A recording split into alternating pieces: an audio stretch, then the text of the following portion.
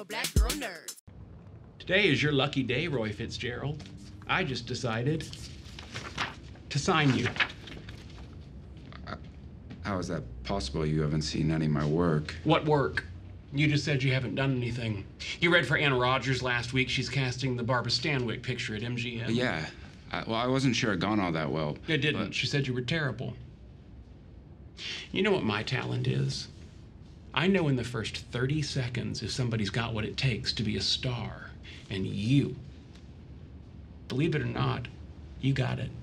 You got picture potential. It's the J Room, yay! All things together, this is where it's at. Thank you, all of you, for your wonderful performances. I laughed, I cried, I was mad.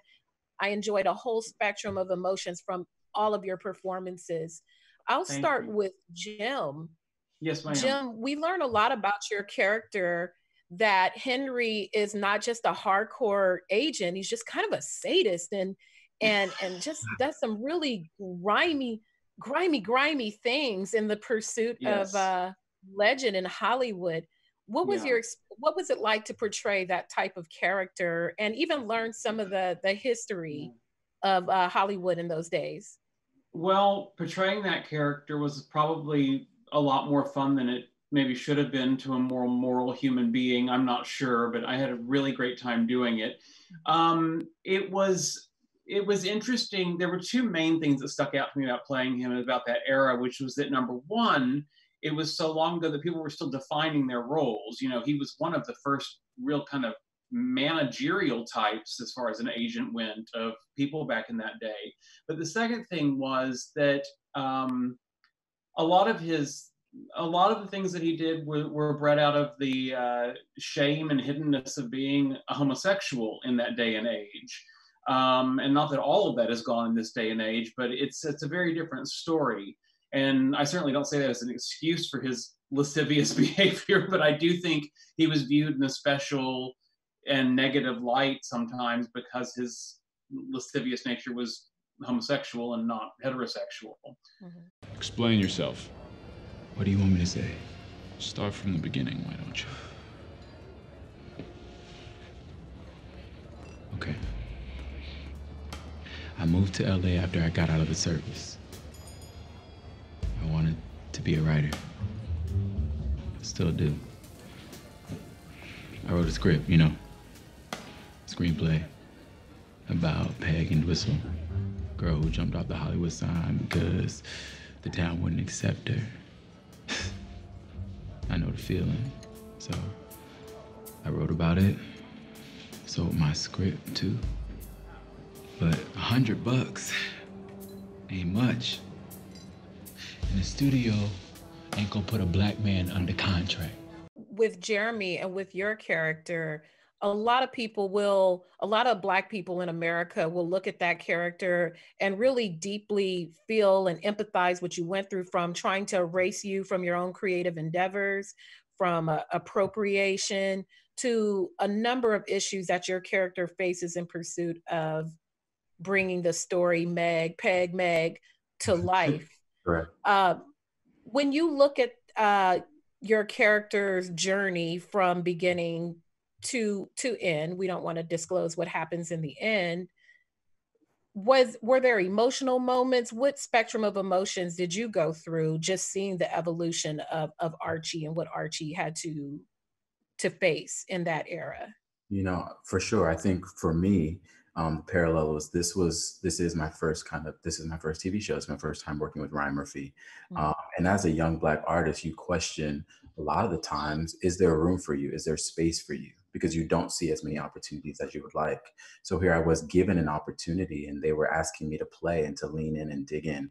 And that was exciting. But again, I felt this presence of just wanting to be and create a world for Archie that felt hopeful and inspiring. I know that Archie, being a Black gay man in the 40s, had to move different. He had to have a swag and a nuanced way about him, because here he was trying to, enter an industry that wasn't built for him. They weren't, you know, they weren't looking his way. So I knew that he was going to have to fight a little bit harder. He was going to have to yell a little bit louder. And I think that's just what he does, is he continues to push forward and lean in a little bit, because at the end of the day, he has not much to lose and only everything to gain.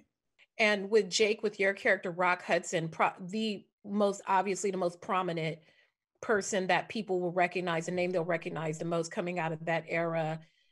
People who may remember, younger audience members may not, but for a lot of us, Rock Hudson was kind of like the face of HIV and learning those things. He was like the first prominent person to learn about that, but that's not part of this story. But with portraying that type of character, Rock Hudson, did you look back to his history in Hollywood, or how did you shape how you presented Rock Hudson in this series?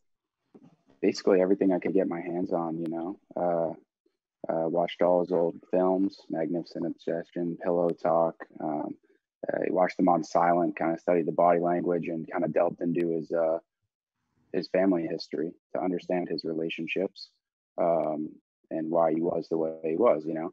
But I think that he truly was a hero, and I think the tragic part was the fact that, you know, he felt ostracized, and or at least he had to, you know, kind of keep a secret. And I think that's the tragedy in that. Yeah.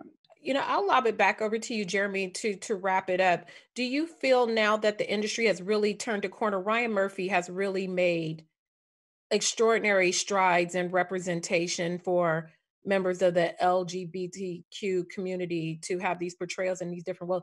Do you feel like we're closer to the equity? Are we at the equity? Where do you think we're at now in Hollywood? We are the generation, we are the people, we being Ryans, we being everyone that you're looking at, we are the artists and activists that will continue to fight and push the needle forward. I think that Hollywood is another opportunity for us to do that, for us to show our industry what new faces and new stories can look like and new opportunities can be.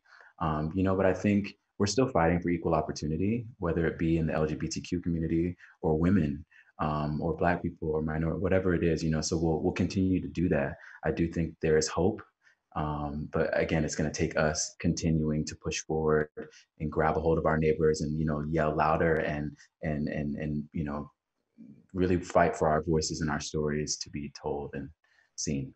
Thank you, you guys. Thank you so much. Thank you. I loved it. I cried. Oh, it was so good. I loved it. Thank you so much. Thank you. Thank you. Better shake your booties for Black girl nerves. Better shake your booties for Black girl nerves.